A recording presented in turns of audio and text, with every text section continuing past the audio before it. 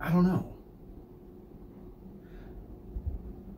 It's a hard grape to grow, as you know.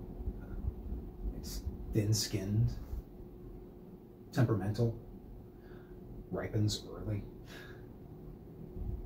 It's not a survivor like Cabernet that can grow anywhere or thrive, even when neglected.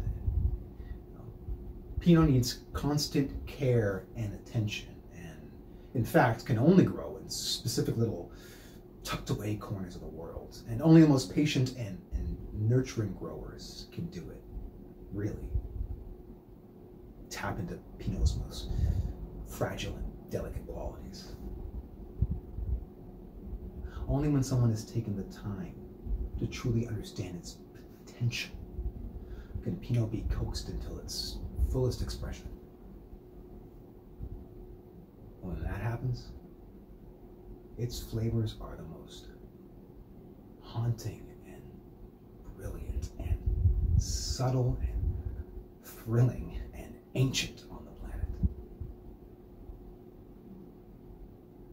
Cabernets can be powerful and exalting, but they seem prosaic to me for some reason, by comparison.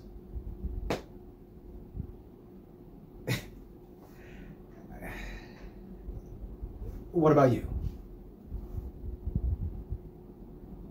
I don't know.